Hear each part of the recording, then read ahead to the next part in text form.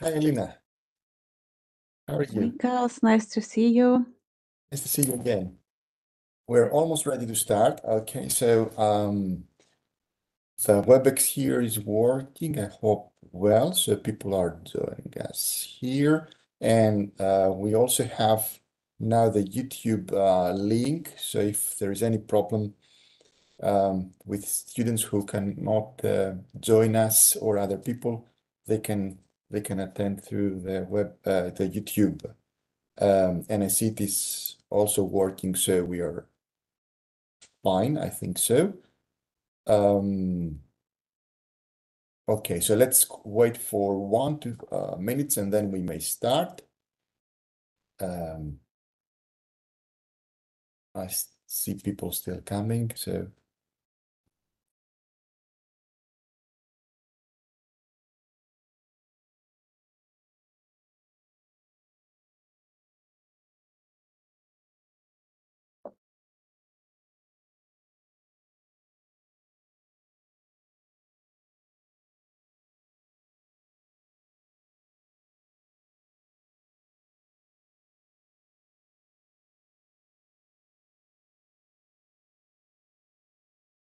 and the Google folder we are using has all information. So the links and all links are available there. So people can find the links and everything. And if they have problems with the WebEx webinar registration or anything, they can find the links and it will be okay.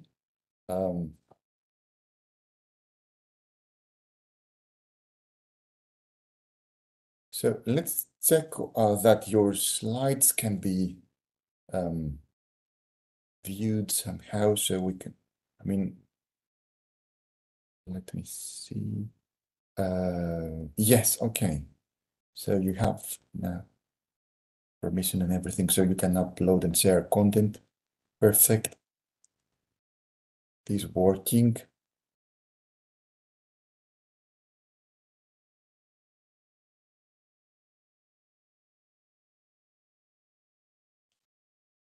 And it's here, yes.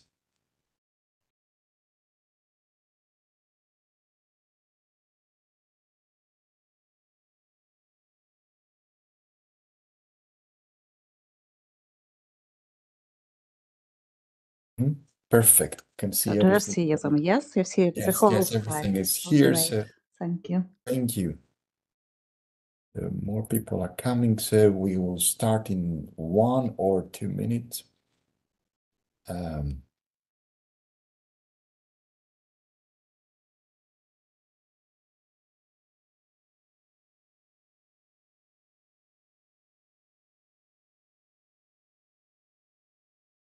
It's the second lecture, so we don't need a very long introduction, but I can say a few words and then you may start and we can have a discussion. Now people probably know how we are going to work with the webinar. Okay, so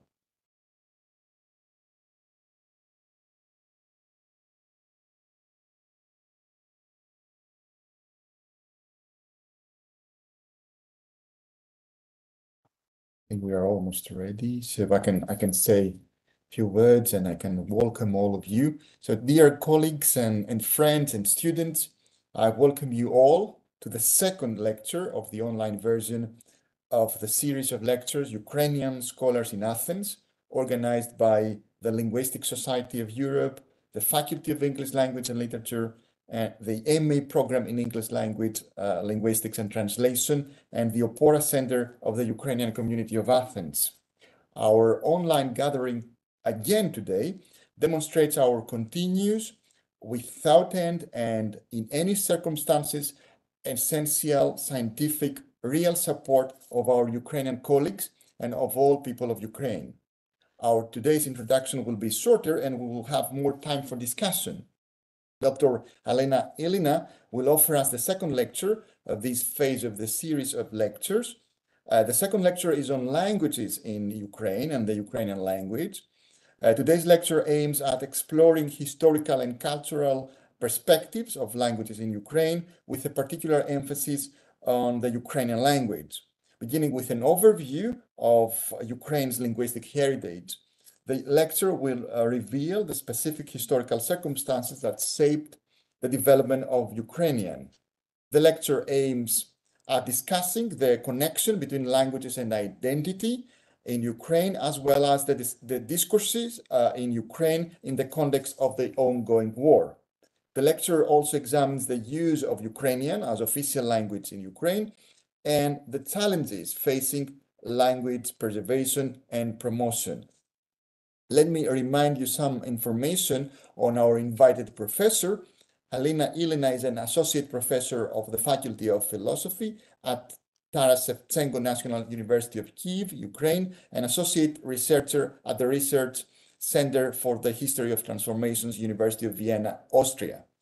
Her research interests include the history of European philosophy and Ukrainian studies. In 2019, she earned the habilitation degree of the Doctor of Philosophical Sciences from Taras Shevchenko National University of Kyiv.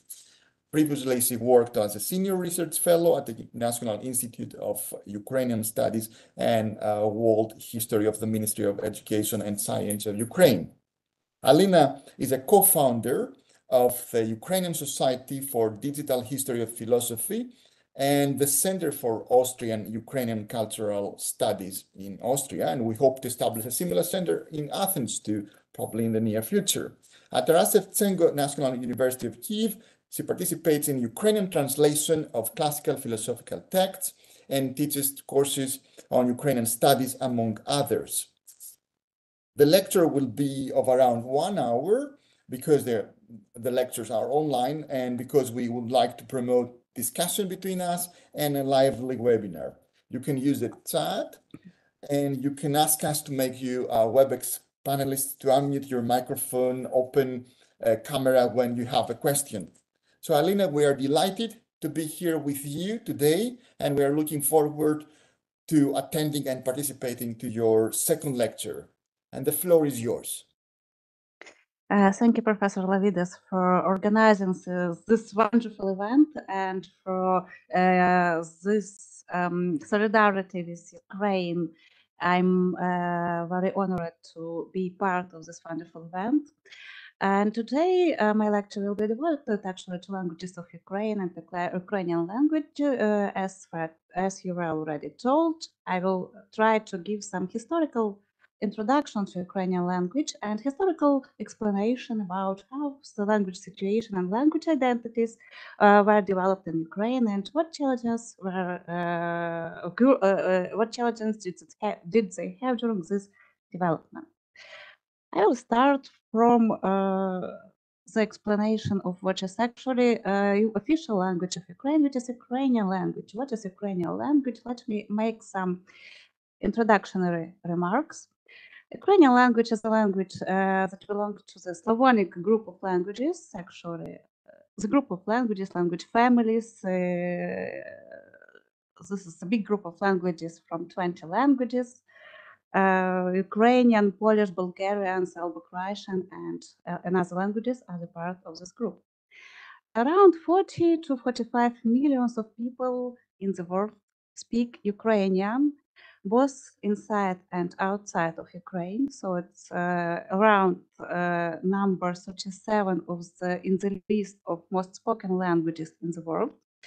Ukrainian language, we call it Ukrainska mova, use Cyrillic alphabet, and it is a very old language that started its development around 5th century around 5th century.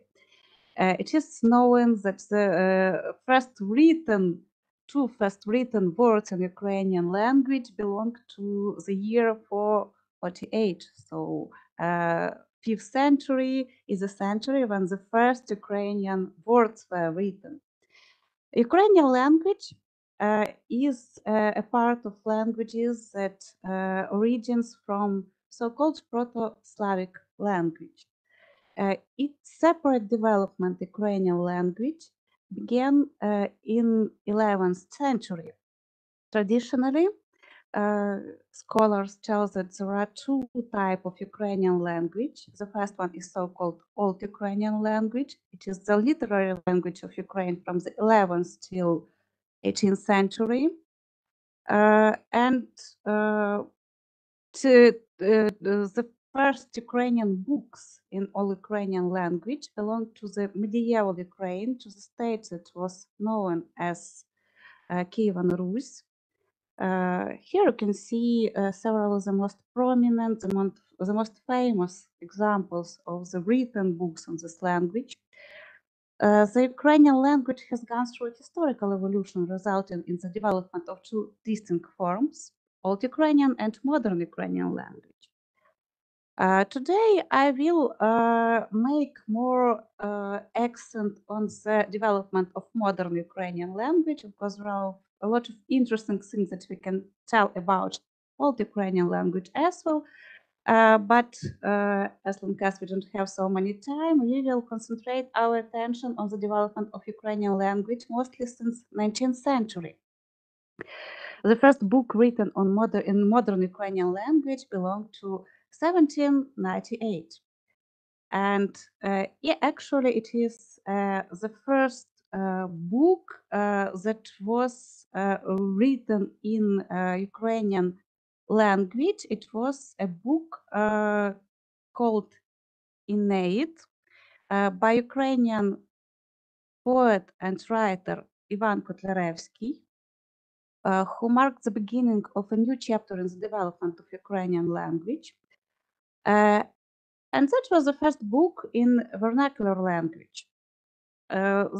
At that time, Ukraine, in 1798, Ukraine did not have its own statehood. It was a part of another countries. Ukrainians were the minorities. And Ukrainian language, modern Ukrainian language, the spoken language, did not have its own representation in written form. So this is the first written form in a spoken language, in a spoken vernacular language. This book played a very significant role in the development of modern Ukrainian language. This book was very interesting from several points of view. First of all, it was a book that has a very interesting plot. It was based actually on Greco-Roman mythology. It was based on the myth about Aeneas. But it was also a mock poem that was related to quite an interesting, a specific Ukrainian historical context. As long as the main character of Kotlяревський poem, which is based actually on this ancient character of Aeneas, is represented as Ukrainian Cossacks. So let me tell several words about Ukrainian Cossacks. Ukrainian Cossacks were some sort of legendary people of Ukraine that had a Tovan statehood. Since maybe it's not very well known when exactly the statehood appeared, but they were known in history since 15th century. However, in 16th, 17th, and 18th century, Ukrainian Cossacks had their own autonomous state, autonomous region. It was called the Zaporizhian Host, or in Ukrainian, Zaporizhsky Sich. They represented Ukrainian elite, and they were a very significant part of Ukrainian culture. As Ukrainian Cossacks, they were warriors. They participated in many European important European events. For example, in Vienna, there is a monument to Ukrainian Cossacks that was built because of their participation in the battle against Ottoman Empire. So they were known not only in Ukraine but also outside Ukraine. But also in Ukraine, Ukrainian Cossacks, they were very important part of the society. They were known as people who fought for their freedom. They wanted to obtain their full independence. They were known for their fighting for faith. Also, they during their main activity, especially in 17th, 19th century, they made a very significant contribution to culture. They built monasteries and churches. They built schools. They donated money for the development of education in Ukraine. So they were a very significant part of Ukrainian culture. Also, they have their own spirituality, and they were some sort of superheroes of their time. Everybody wanted to be similar to Cossacks, and it still exists in Ukrainian culture. In Ukraine, people very often tell to mothers very often tell to their sons, don't cry because you are Ukrainian Cossacks. So that means that you are brave, you are great, and you represent everything the best that can be seen as related to freedom and to bravery and to strong part of human nature. However, in the beginning of 18th century, the Parisian siege, the place of Ukrainian Cossacks was destroyed. And this event, the liquidation of this Ukrainian Cossack state, was a very tragic event for Ukrainian culture. As long as this place was abolished, there was some nostalgic feelings to this state that Ukraine had but did not achieve. And Ivan Kotlяревsky, he writes his poem with the idea that Ukrainian Aeneas becomes a hero searching for a new land after the fall of the Zaporizhian siege. And that is where there is a common thing, that is where we can find common lines, common plot between the story of ancient hero Aeneas, who searched for a new land after the fall of Troy, and Ukrainian Cossack Aeneas, as he was represented in Kotlяревsky poem, who search for a new land for Ukrainian Cossacks. Ukrainian idea that was placed into this story mostly had a lot of anti-colonial interpretation, as long as many scholars think that Kotlяревsky represent in one of the characters of this poem, Catherine II, the Russian empress who was close to the Parisian host. But also another moment about this poem is that it is not a heroic poem. It is a burlesque poem. So it is fun. It is very catchy. If there are some Ukrainians here, I'm sure that you remember, and all Ukrainians remember by heart lines from this poem because they are fun, they are interesting, and this poem is just very brilliant in the way it's done. You can see this on the slide, so maybe I will give you like 20 seconds to look through this poem. This is actually the introduction, the beginning to this poem, where this representation of a character occurs. As you see, Aeneas was a robust guy, Cossack full of beam, so this is a very famous, all Ukrainians know the Ukrainian version of this poem, and I був парубок моторний, хлопець хоч куди козак. So this poem became very popular in Ukraine. It was written and first published in 1798, but it was published many times after this. And during 19th century, it was one of the most popular Ukrainian written poems. It's very important to note that at the time Ivan Kotlяревsky lived in the territory of Russian Empire, and Ukrainian language was not seen at the time as a separate language.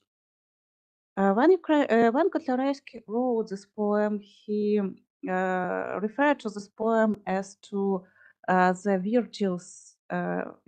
interpretation of Virgil's character, but he called this as like it was called Ukrainian language till the time was called a little Russian language. That was a reference to the Ukrainian territory at that time.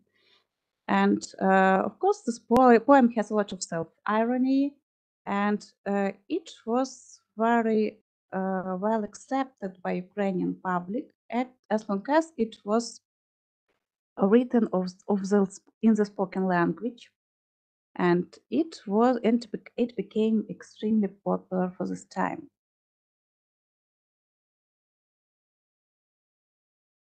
So Kotlяревsky is starting a new page in the development of Ukrainian language. During 19th century, Ukrainian language, modern Ukrainian language,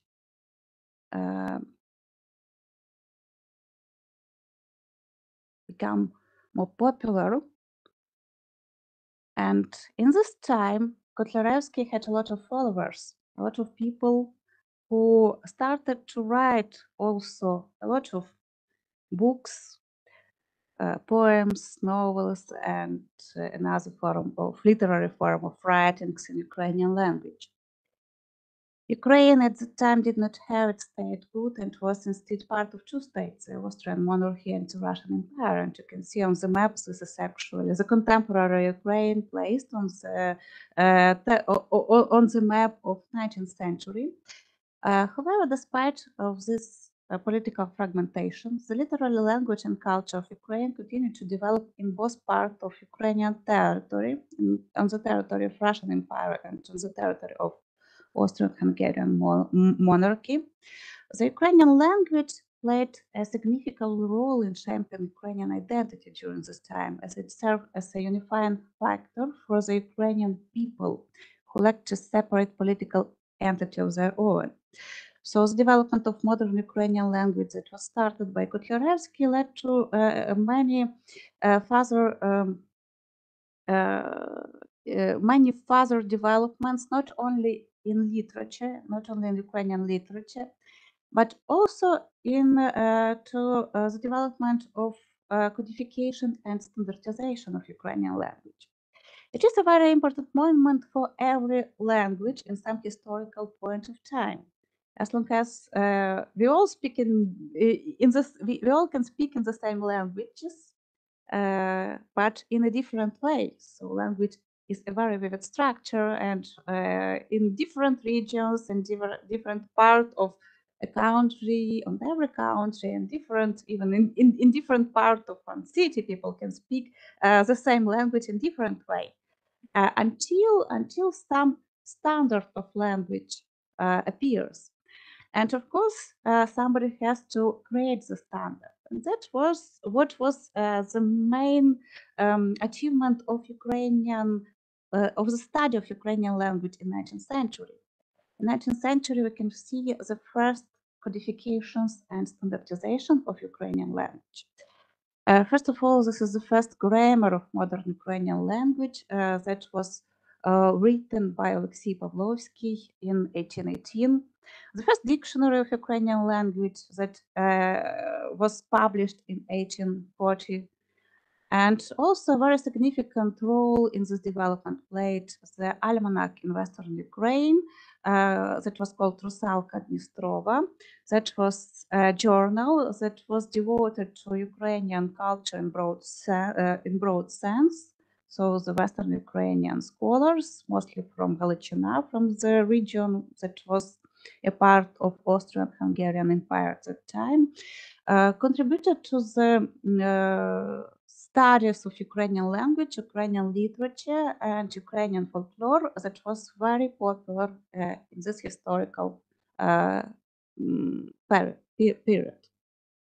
However, the most important role into the standardization of Ukrainian language played Ukrainian poet Taras Shevchenko. Taras Shevchenko is widely regarded as the key figure in the development of the modern standard of the Ukrainian language. He was a national poet and he is considered the most important literary figure in Ukraine's history. In 1940, he published Kobzar. Kobzar means the bard. This is a collection of his poems, which became a seminal work in Ukrainian literature and a model for the development of Ukrainian language. The role of Taras Shevchenko in Ukrainian culture is impossible to describe as long as he in 19th century, Taras Shevchenko was revered by Ukrainians and his portrait was often displayed alongside religious icons in homes. His Kobzar was a staple in every household and his poetry was memorized and recited by heart by many. Ukrainian people still have, all Ukrainian people still have this his Kobzar at home because it is an absolute symbol of Ukrainian culture and Ukrainian language. The language, the type of language that Taras Shevchenko used in his Kobzar became a model for the further development of Ukrainian language. Because in Ukrainian language, still there are three biggest dialects. So in different parts of Ukraine, people speak in different dialects and around 100 sub-dialects. But the language that Shevchenko spoke became a model. This is a model for Ukrainian standard language, and it became also a model, some sort of a perfect language. Taras Shevchenko is a cult figure in contemporary Ukraine as well. You can find his monuments, I think, in every Ukrainian city and town, and also his poetry is very well known by everyone since childhood. Maybe the most famous poem by Taras Shevchenko is his Testament. It is also very important testament for all Ukrainians. It's considered to be some sort of the poetry of freedom, as long as if you will talk about the main topics of the poetry of Taras Shevchenko, freedom is the main topic of his poems. He wrote mostly about Ukraine and the freedom of Ukrainian people. And he wrote about the necessity to gain this freedom. Let's just write this poem to understand actually the general idea of this poetry and why it was so important for Ukrainian and why it is still important. When I'm dead, bury me in my beloved Ukraine, my tomb upon a grave mound high amidst the spreading plains, so that the fields, the boundless steppes, the Dnieper's flanking shore, my eyes could see, my ears could hear the mighty river roar. When from Ukraine the Dnieper bears into the deep blue sea the blood of foes, and will I leave these hills and fertile fields? I leave them all and fly away to their God, and then I pray, but until that day I know nothing of God. Oh, bury me, then rise ye up and break your heavy chains, and water with the tyrant's blood the freedom you have gained, and in the great new family, the family of the free, without softly spoken kindly word, remember also me. Taras Shevchenko has a very wide representation in the contemporary Ukrainian culture as well. His words that ask to fight for freedom are widely cited nowadays. He is a symbol of Ukrainian language and he is a symbol of Ukrainian identity and Ukrainian culture.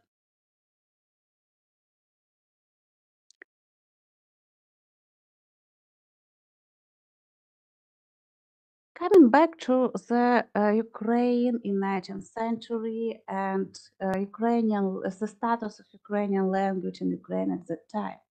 As I have already told you, Ukraine was separated between two states, between Russian Empire and Austrian-Hungarian monarchy.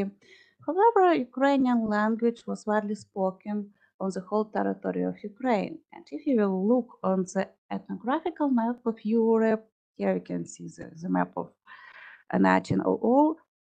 We can see on this map actually the territories that is very close to the territory of contemporary Ukraine. It's even a little bit broader than the territory of Ukraine, contemporary Ukraine. It's green on the map over the Black Sea. It's very visible the border of on this map. The border just inside of this Ukrainian territory on this map. This is actually the map that represents Ukrainian language in 1900. So Ukrainian language was widely spoken on this territory. However, the problem was that it was not recognized as a language. Especially this problem was in the territory of Russian Empire. At this time in 19th century, this time 19th century is very well known as the national revival of Ukraine. Not only Taras Shevchenko, but hundreds of names of Ukrainian writers, poets, scholars, historians who devoted their writings to Ukrainian language and another aspect of Ukrainian culture. Those who wrote some writings in Ukrainian language were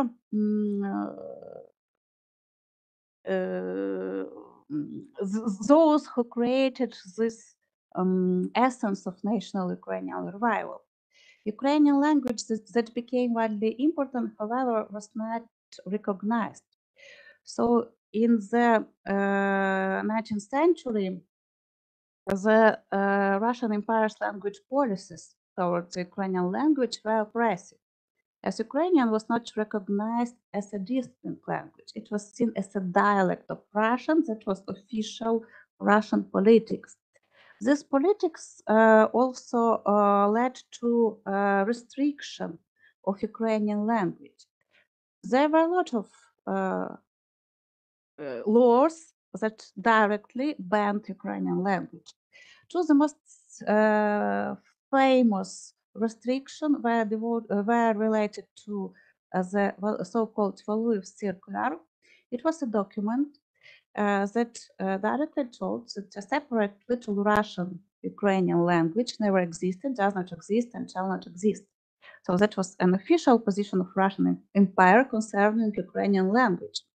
And actually, this circular banned Ukrainian language. It's a little bit a paradox, because how can you ban something that does not exist? But yes, it is a very paradoxical document that bans the language and at the same claims that this language does not exist.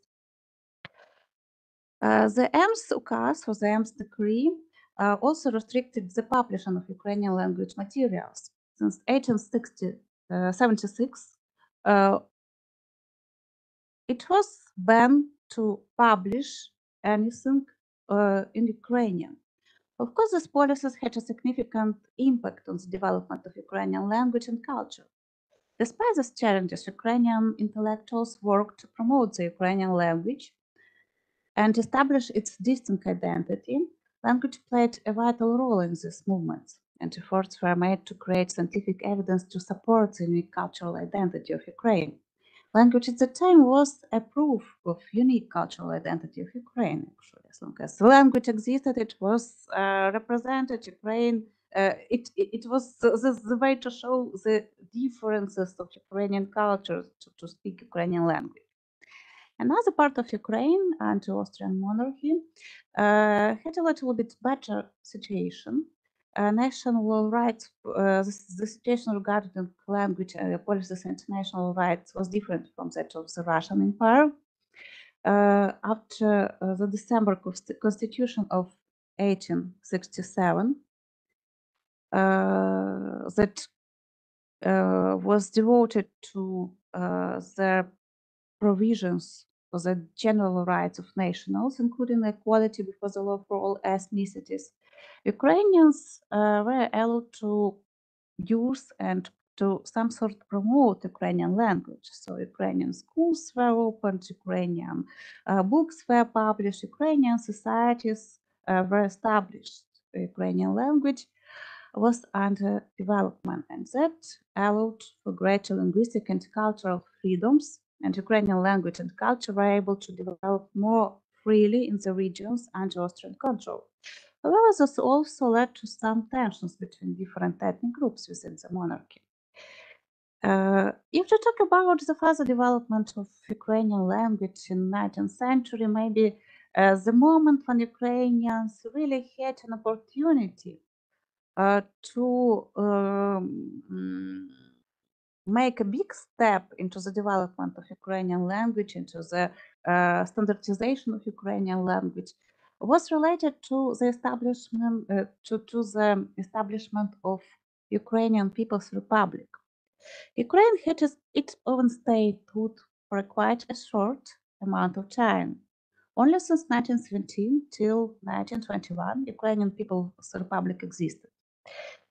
And the official language of this Ukrainian People's Republic was Ukrainian language. There was a law of Ukrainian People's Republic. According to this law, Ukrainian language was a language of government business in the republic. And of course, it was a significant step for promotion of Ukrainian language. Ukrainian People's Republic Central Council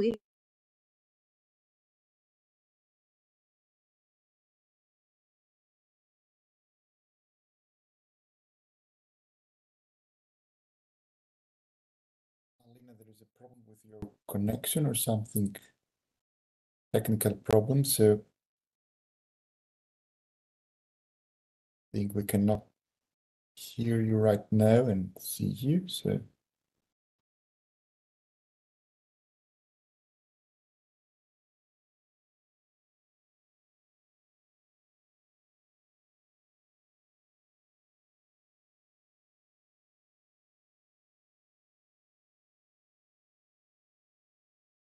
culture. One of the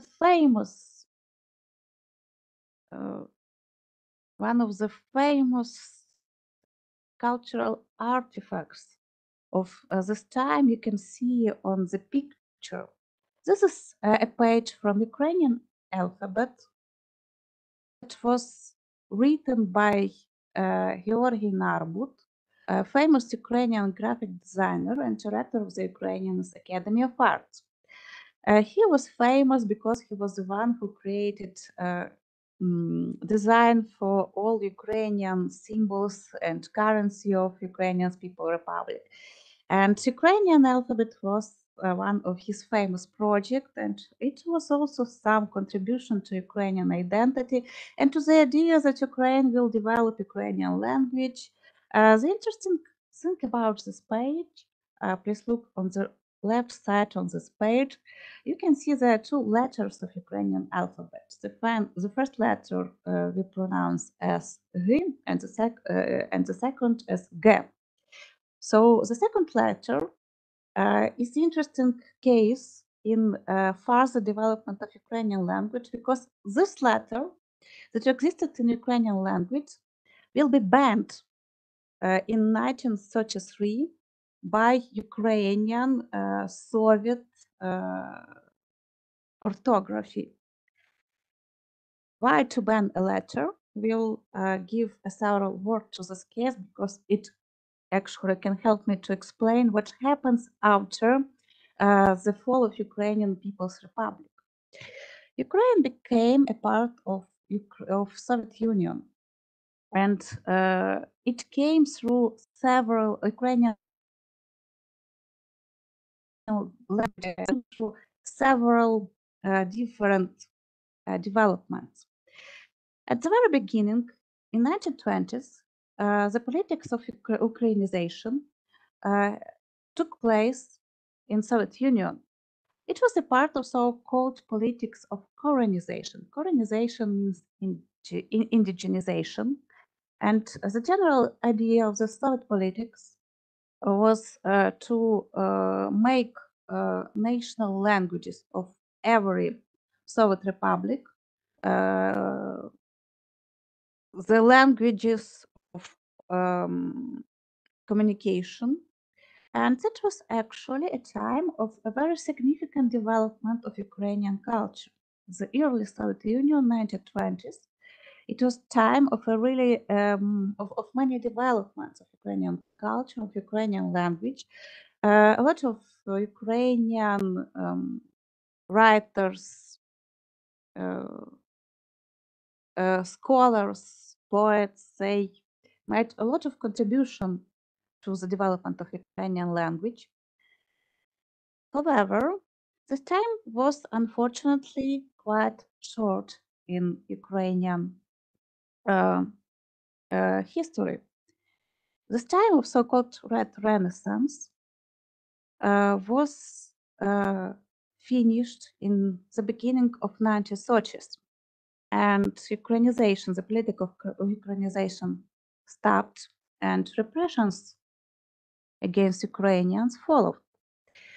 The general idea of Joseph Stalin, who wanted to create some sort of entity where Russian language will be the main language of Soviet Union, introduced the general idea that Russian language should prevail in all spheres of life. And his idea was to make Russian language some sort of a world language. So the ideological sources of the time, he started to promote the idea that all languages are great, but Russian language is better than others. And that was the beginning of the politics of Russification. In Soviet Union, this politics of Russification had a very significant impact on Ukrainian language. First of all, it's really led to some restriction and some changes in the standards of language. This is quite visible case how Russification was used as a tool of power and how it was impacted on Ukrainian language and Ukrainian culture. In 1920s, before the beginning of this politics of Russification, in Ukrainian linguists has created Ukrainian orthography that was established in Kharkiv. Kharkiv at the time was a capital of Ukrainian, so it's Socialistic Republic. And in 1930s, it was accused of promoting Ukrainian so-called bourgeois nationalism. The general politics of Soviet Union was internationalism, so everything that was considered to be a nationalism was seen as dangerous, and it was mostly banned and restricted. So in 1933, after the Central Committee of the Bolsheviks Party issued a resolution on the suppression of nationalism in Ukraine and the introduction of communist ideas, a new Ukrainian orthography was introduced, and this new orthography aimed to intentionally create convergence between the Ukrainian and Russian languages. The case of this idea you can see on the slide, and we can talk a little bit about this case to explain better what was going on in the situation. The general idea of this new orthography was to withhold from Ukrainian language elements, from Ukrainian standard language elements that were seen as those that were influenced by, for example, foreign cultures, because Ukraine during its development had a lot of international influences. And to introduce some lexical choice, lexicography, or some word forms that will be similar to Russians. For example, if traditional Ukrainian word for vegetables was grodina, the new form that was represented in this 1930s orthography was ovochi, that was similar to Russian овощи. And the same was with many other words like riska, tareva, kati, canicule. So the idea of this orthography was to create some sort of average form of Ukrainian language that will be of Ukrainian words that will be some sort of words that are similar to Russian words, or to create some forms of sentences, some forms of writings, written language that will be more similar to Russian than to originally Ukrainian words, or especially that was highly criticized by this new orthography, the form that came from the Western Ukrainian dialect, as long as the dialect of Ukrainian language that was developed on the territory of the Western regions, it was influenced more by Polish, German words. So it was also criticized because it was seen also as some foreign elements in the language. So all those foreign but also originally national Ukrainian elements were eliminated. And new standard of this language promoted some average form of Ukrainian language that considered to be used. And that was actually the part of this politics of Russification. So coming back to the band letter of Elena, there are Ukrainian some alphabet. gray areas on your slides now, probably because of the chat box. Perhaps you can move the something is happening with your screen, Okay. or you can close the, you can make the slides small again and then again enlarge them somehow, because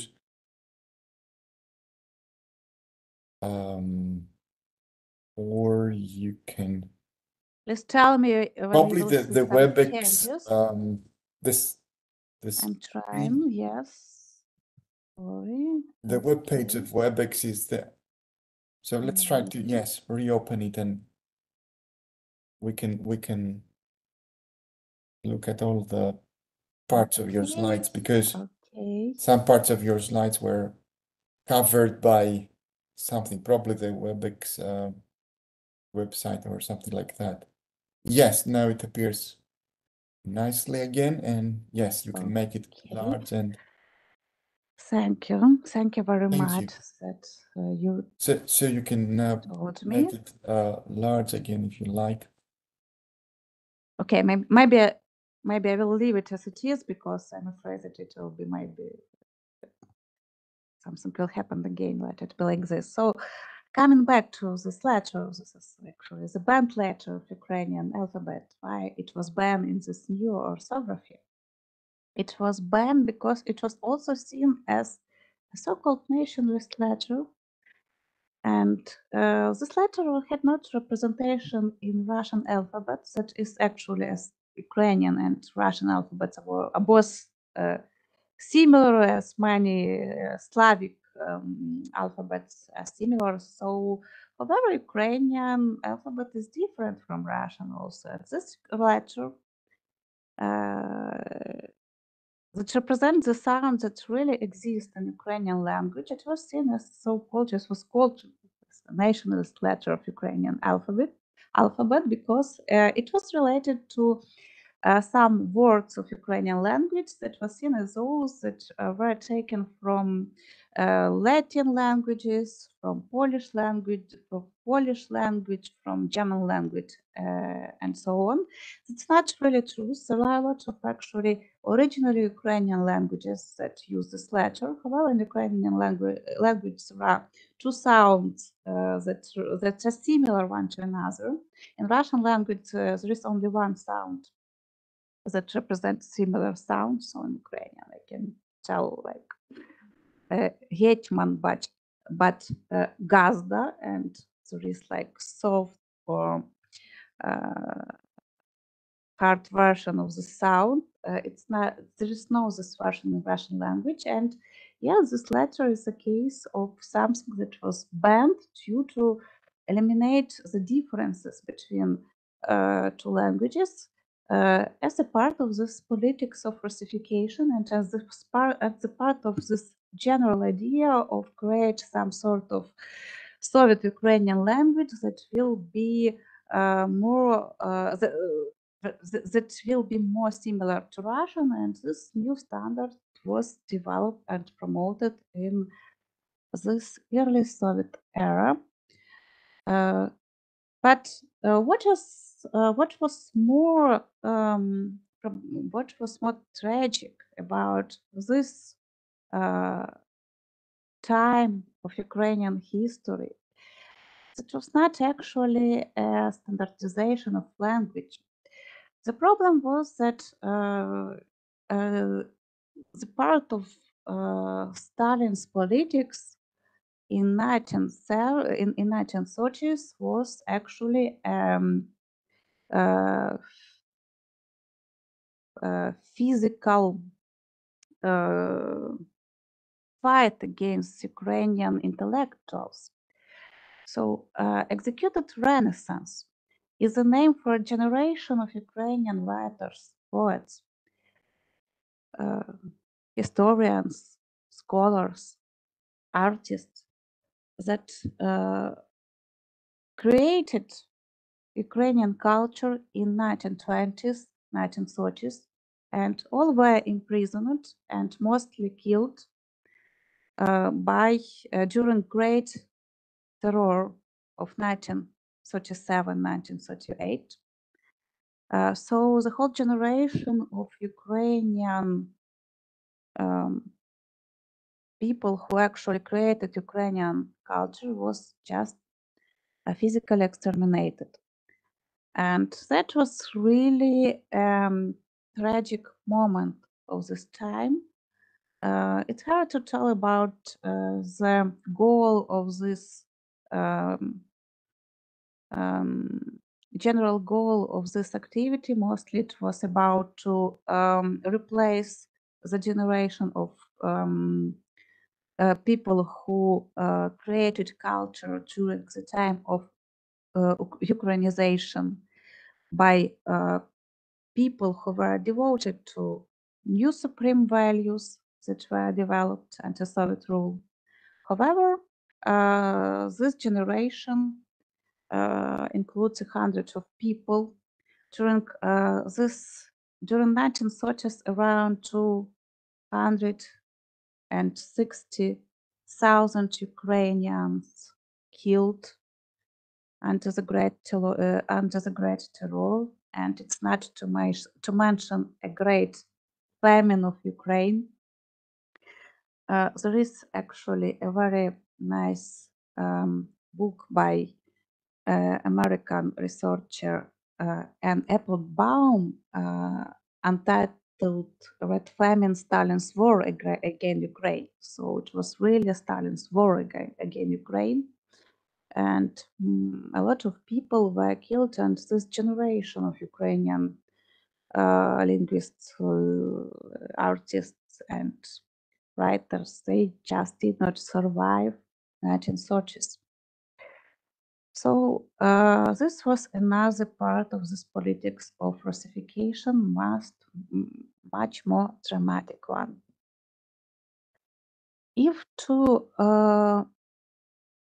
make some conclusion about the development of Ukrainian culture in this time, the interesting moment that can be added is that Ukrainian language and Ukrainian culture was preserved outside of Soviet Union. The development of Ukrainian language and literature was subject to significant restriction under Soviet rule, but the rules of Ukrainian orthography that existed in old Ukrainian orthography of 1928, and then they were replaced by new rules at 1930s. They were used by Ukrainian diaspora all over the world, and many significant fiction and scholarly writings were created that preserved Ukrainian heritage outside of Ukraine. And another moment in the story is that in Ukraine, people did not know about this development because of Iron Curtain, and they revealed this another part of Ukrainian heritage that was preserved outside of Ukraine already after 1991, after Ukraine gained independence in 1991. Previously restricted topics returned to the Ukrainian cultural landscape. New studies in Ukrainian language arose, and a rethinking of the differences between language practices and standards took place. The banned letter of the Ukrainian alphabet was returned, and new development in Ukrainian language and culture took place. That played an important role in preserving and promoting Ukrainian language and literature, while Ukraine itself, Ukrainian diaspora, saw a revival of Ukrainian identity and culture after decades of Soviet restrictions. So, moving on, as long as we already can make a next step and come closer to Ukraine today, after in the late Soviet Union, the situation with Ukrainian culture became a little bit more free, and Ukrainian culture really did have place for its own development. However, it was also not easy to tell that it was completely that all pleasures of freedom of thought and of speech was completely in possession of Ukrainian intellectuals. A lot of Ukrainian also became Soviet dissidents, even in time of late Soviet Union. However, in late 1980s, the democratization of Soviet Union has brought new opportunities for Ukrainian language, and Ukrainian language became an official language of Ukrainian Soviet Socialistic Republic in 1989. It was a time when Ukrainian national movements were very strong inside of Ukrainian Soviet Socialistic Republic. The idea of independence was already on the table. The law of sovereignty was already established in Soviet Ukraine. And after 1991, of course, Ukrainian language remained its status of official language. And in 1996, Ukrainian was declared the state language of Ukraine by the Ukrainian Constitution. If to talk about another changes that are relevant to Ukrainian language since 1991, we can underline the ideologization, that was the construction of Soviet Marxist-Leninist narratives, helped to remove ideological barriers that previously hindered the development of Ukrainian language and identity. Identity discussions that took place also in Ukrainian culture. It was significant to understand the role of Ukrainian language and Ukrainian identity, as long as Ukraine built its civic identity, and contemporary polls tell that mostly Ukrainian don't think about language and the main part of the identity. However, it's also important today.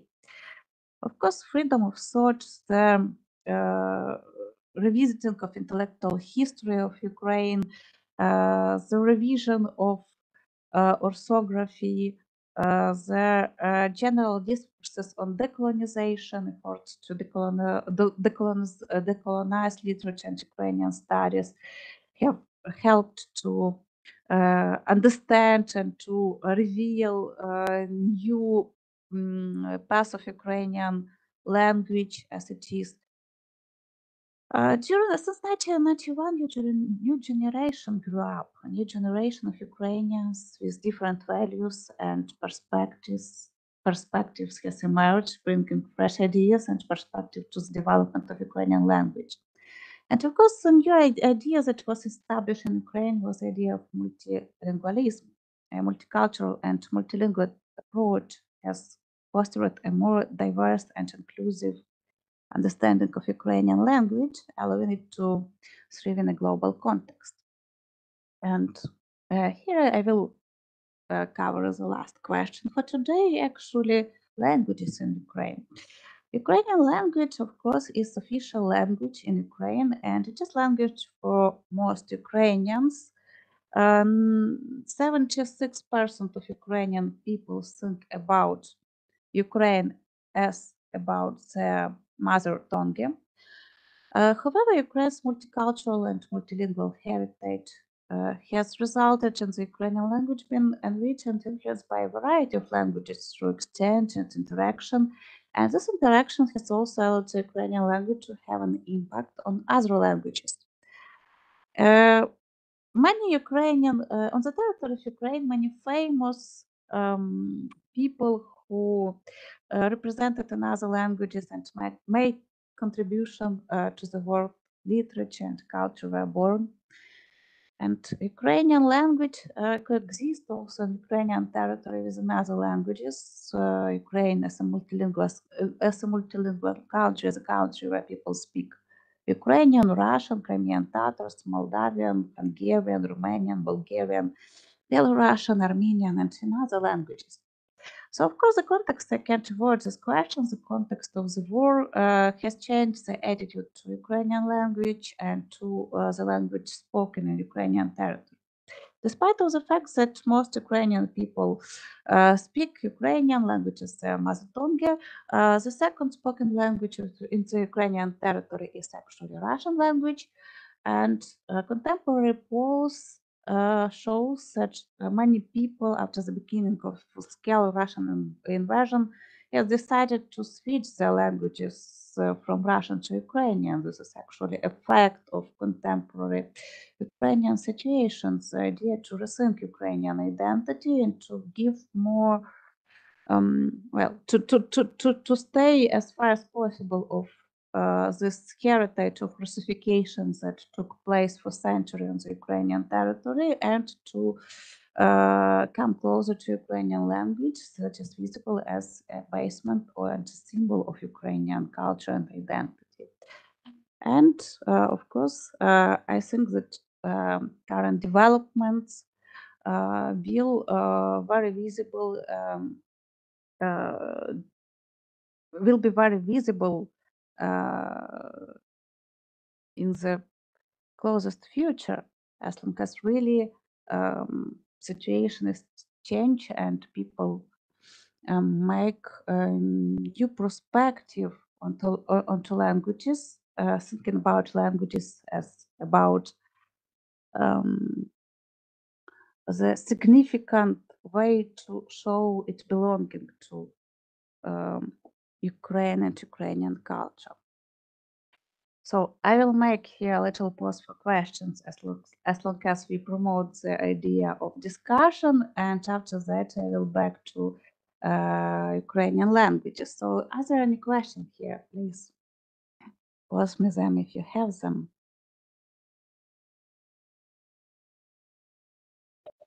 So you can raise your virtual hand or you can use the chat. If you raise your hand, we can unmute your microphone, or And then, of course, you can open your camera as well, or you can use the chat.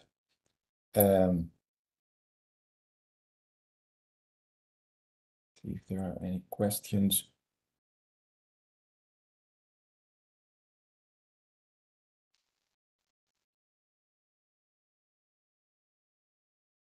There's a lot of information, of course, again, about the A lot of area that we information. know.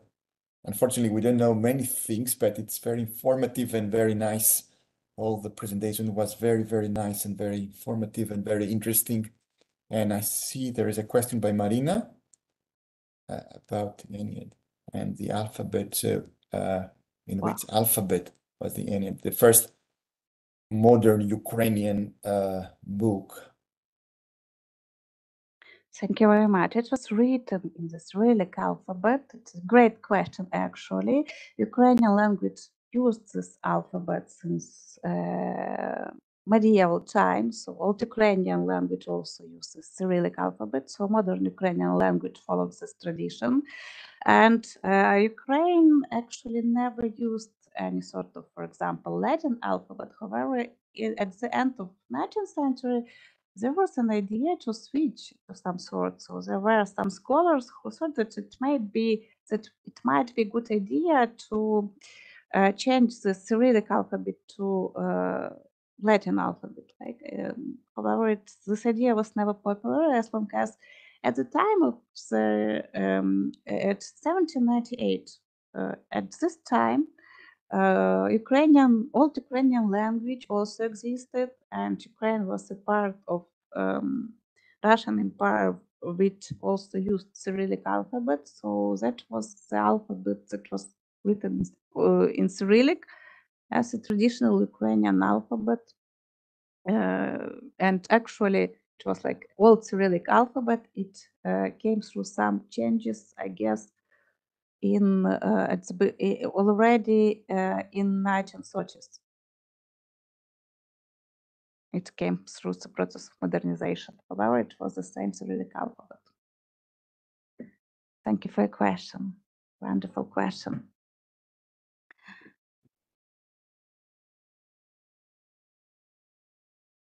I don't know if we have any other. Yes, Nikos has a question here. What were The main influences of early Ukrainian literature on the early Ukrainian literature? Thank you very much. Actually, I would tell there are three main influence. First of all, Ukraine became a Christian country at the end of 10th century, and Byzantine influence was the most visible influence. In Ukraine, there were two languages in use, Old Ukrainian and Church Slavonic languages. So that was two different languages. Church Slavonic languages was the language that was used mostly for religious purposes, but it was definitely influenced to some extent to the literary language, not much, but it did. However, from Byzantine influence, very visible influence of Greek language obviously was um, um, um, Greek languages that came from Byzantium, from East Roman Empire. It was very visible influence on Ukrainian language. Also, people spoke at the time. It was educated people. Yes, they spoke Old Ukrainian, Church Slavonic, also Greek language. Also, we can tell about in a late time, in I think since 12th, 13th century, the influence of the West European influences. At that time, after in the 13th century, the central part of Ukraine was fall under the Mongol invasion. However, the west of Ukraine remained its status of independent state for some time, but it had a lot of Latin influences, many Polish influences, and it was mostly the interesting moment in the development of this early literature already in 13th, but especially in 14th century, was that there were books written in Latin language in Ukraine, as long as it was language of educated Europe, so that it also took place on the territory of Ukraine. The books that are written by Ukrainian authors in Latin languages, and also in the books in this time, they were like influenced by this culture that was close to the west of Ukraine. And also, I have not mentioned about the earliest period about Bulgarian influences that took place around 9th, 10th century. So I would underline these three influences.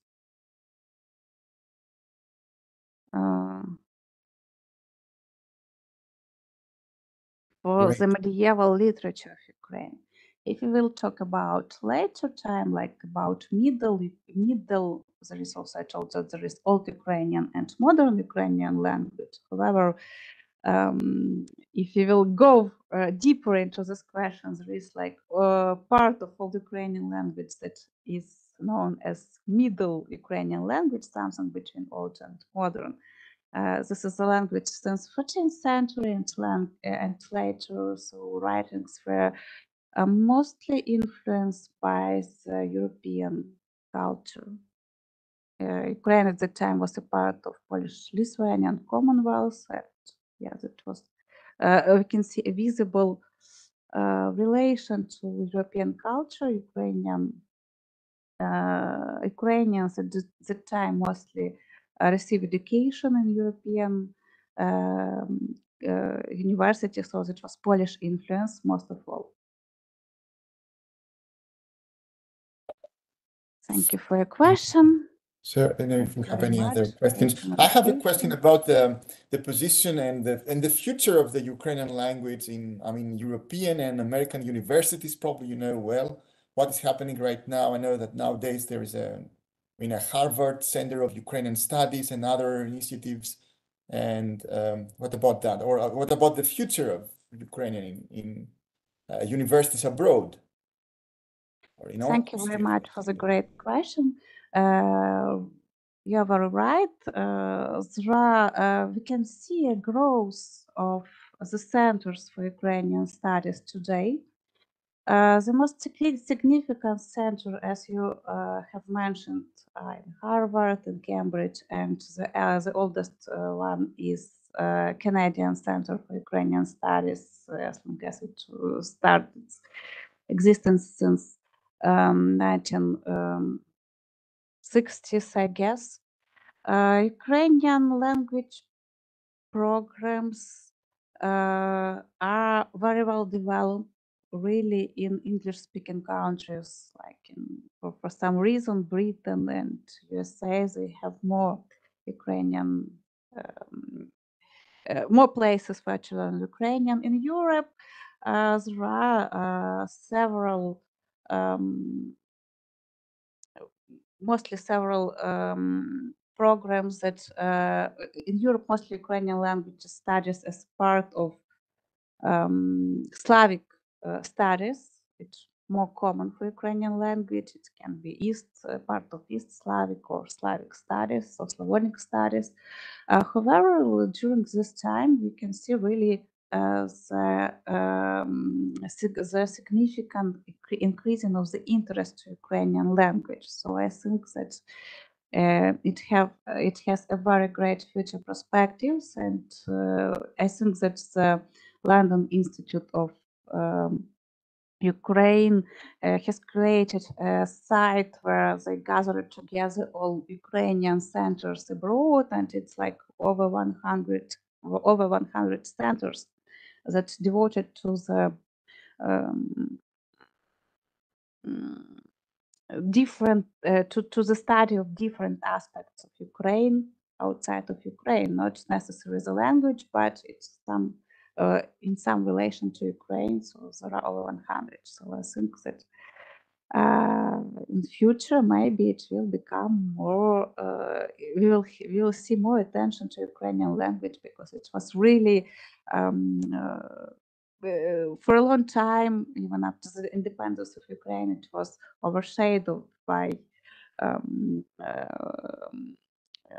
another Slavic languages, but now there is more attention to Ukraine, so maybe it will be seen as more valuable subject for scientific research and for learning.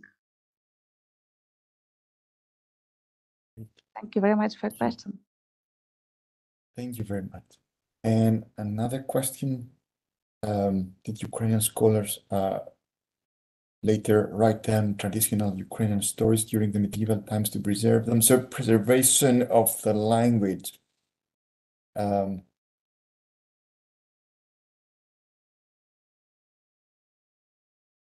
Did Ukrainian scholars later write down traditional Ukrainian stories?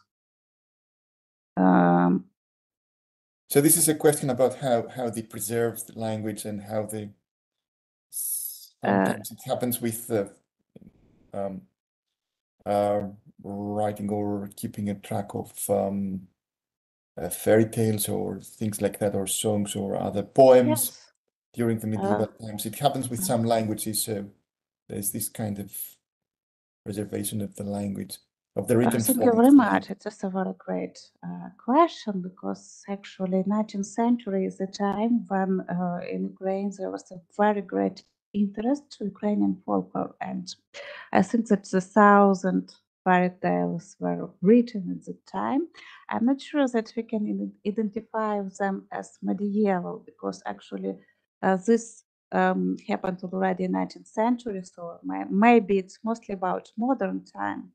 And if we will tell about this modern and contemporary time, it's like I will define 19th century and as the moment of time when really all these traditional stories were written down, and it was a time of the high interest to Ukrainian traditional culture, to Ukrainian folklore. So not only stories, a lot of Ukrainian traditions were written down, a lot of Ukrainian songs, lyrics of Ukrainian songs, which is a very important part of Ukrainian culture, music, traditional Ukrainian music.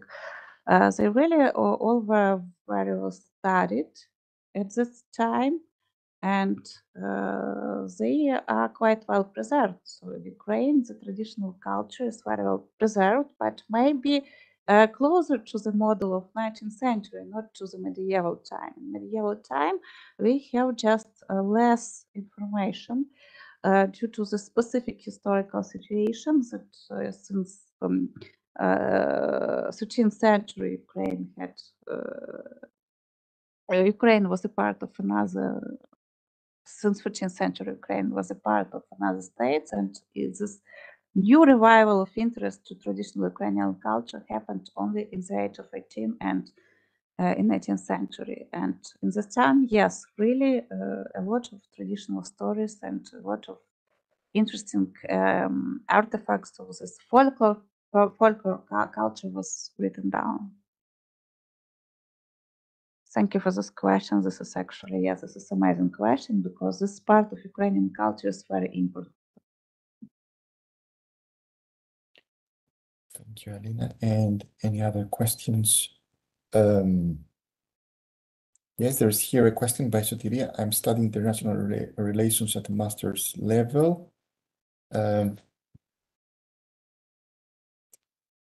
And Sotiria says has a comment about how interesting the lecture is. I think we all agree. Any other questions? Or Thank you very much for this comment. Thank you very much for this comment. It's really great that it has relevant.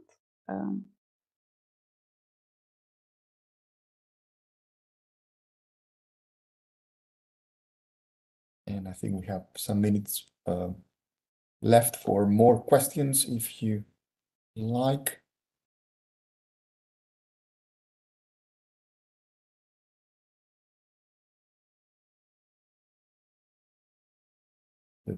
Another question about recommendation of yeah. literature written in Ukrainian. Probably we can read something translated into English or other languages, but we can learn something about Ukrainian literature as well.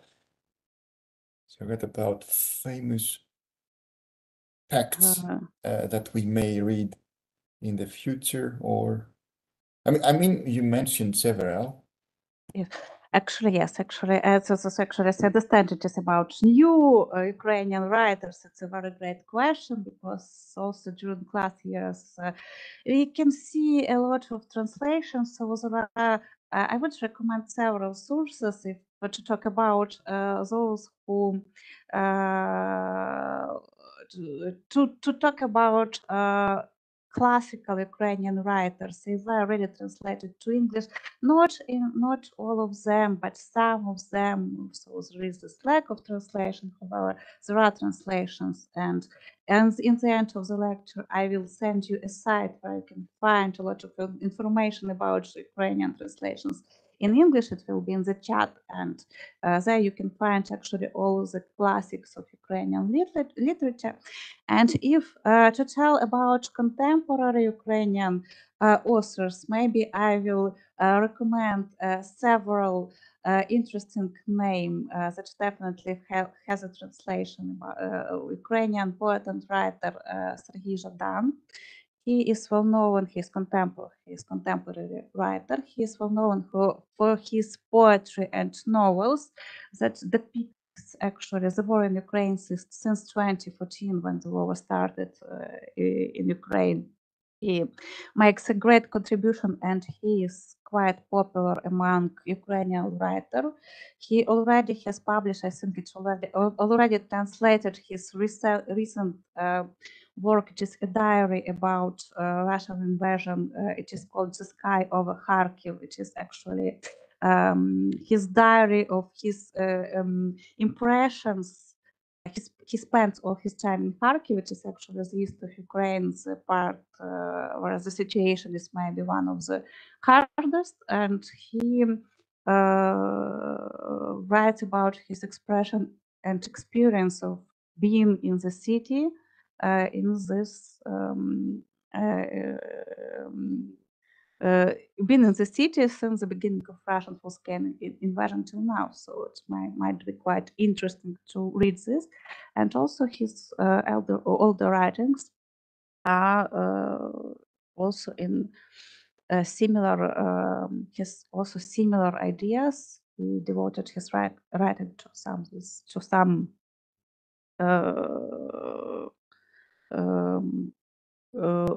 some contemporary problems of Ukraine, especially in the context of the war. Maybe also it will be more relevant if I will send you to the chat another, not one, but two references. There is also a site where you can find a lot of recommendations about contemporary Ukrainian writings already with the translations. This one I would like to underline because it is maybe the most popular, the most relevant topic for today. However, it's like first that comes to the mind. However, in other writings, yes, there are also a lot of interesting historical books written in Ukraine. I have to check up what is translated into Ukrainian language. However, Oksana Zabushko is a Ukrainian writer who writes about some feminist introductions to Ukrainian field. There is Tatiana Malerchuk. She is publishing, I think she's in English, historical novels about Ukrainian history.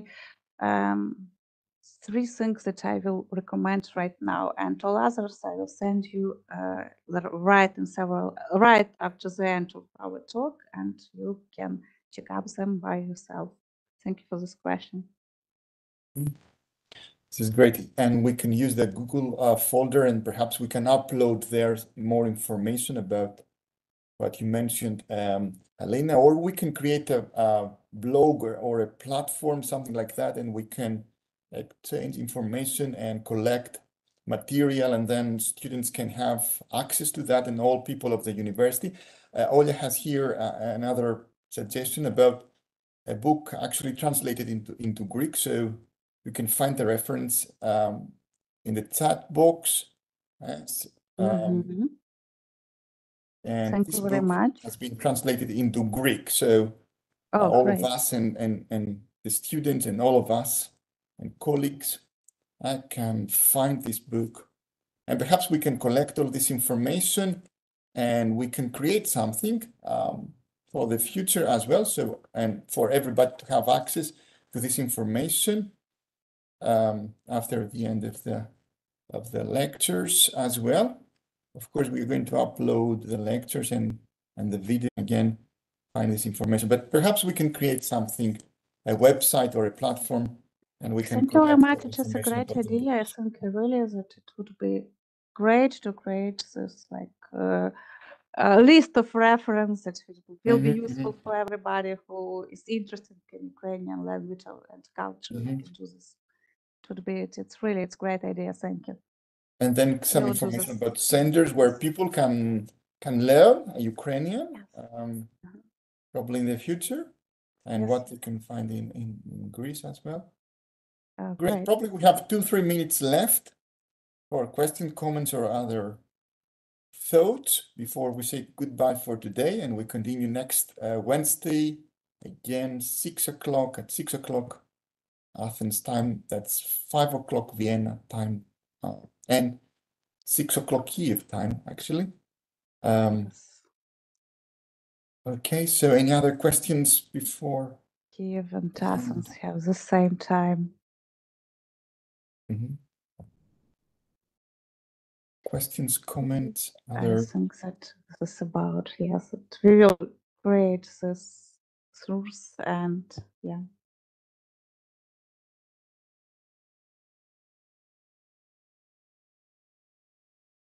So if we don't have any other questions, we will thank Helena again very, very much. Thank you very much Offering us for all this these event. lectures, Thank you, so everyone. interesting information Here. about things we unfortunately don't know. And we are very happy to learn about all these topics and about Ukrainian and Ukraine. So we continue, of course, and we'll be here again next Wednesday, okay, at 6 o'clock, and we'll probably create a platform or a website to have all information there available about the references, the books. So thank you all, and thank you, Helena, very much. Thank you very, very much. Thank you for this wonderful event, and thank you all that you are here. Thank you.